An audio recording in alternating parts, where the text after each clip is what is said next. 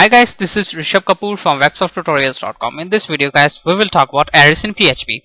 Suppose guys, you are creating a record of a class, students, and the number of students are more than 100 or more than 150.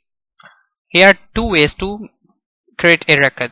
First one is using a simple approach in which you will make different variables for different students, like this: student 1, student 2,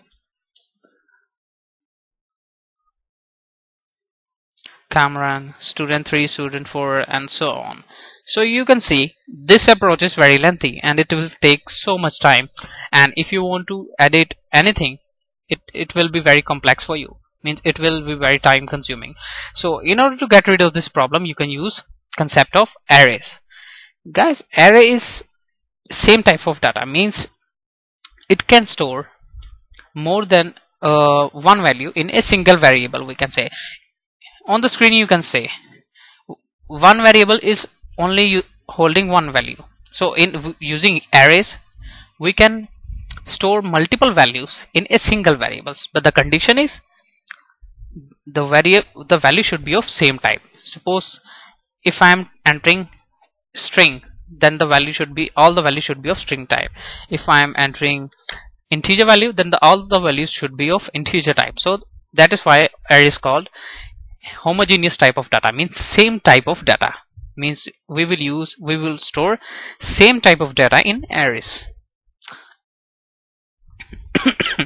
Let me show you.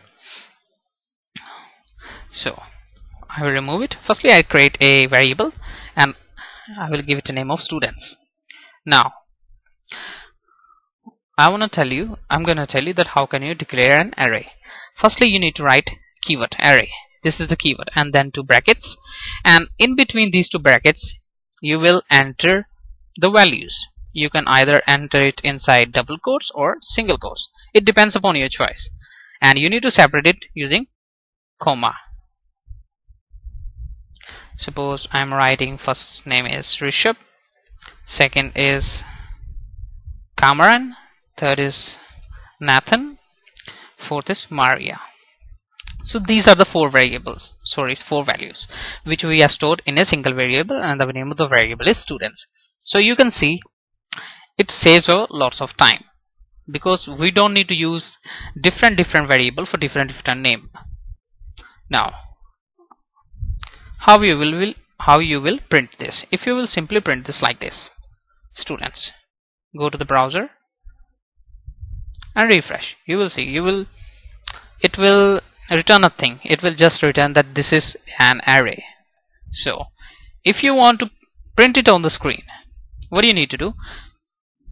Guys, I'm gonna tell you, it is printed with the help of index values. Index, you can say, like if you want to check the index, firstly we will talk about print r function. It's print underscore r, and in between these two brackets you need to enter the variable name, and you need to refresh. Now you can see it is showing the detail of each index, means that every index start from 0. So on 0 index the value is Rishabh, on index 1 the value is Cameron, on the index 2 the value is Nathan, and on index 3 the value is Maria. So if you want to print it, you need to use index as well, like this: echo students. Then in between this you need to enter the index value. So if I'll enter 0, you will see it will print Rishabh.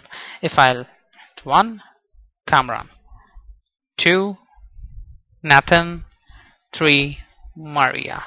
So with this you can check the index of each value. So this is at index 0, 1, 2, 3.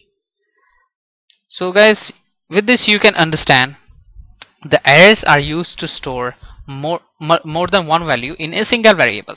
Guys, I want to tell you the arrays are of three types: index arrays, the second one is associative arrays, and third one is multi-dimensional arrays. The first one, index arrays, are these arrays which we have used in this video. So in the next video we will talk about associative arrays. So, and guys, after 2 or 3 videos, I will tell you that how can you use these arrays with for loop, which will give you a better idea, and it will clear all of your doubts that how can you use for loops with arrays. So guys, if you still have any question, you can go to my discussion forum or you can leave a comment below. So thanks for watching this video guys. Don't forget to subscribe my channel to get recent updates about my videos. Let's see you in the next tutorial.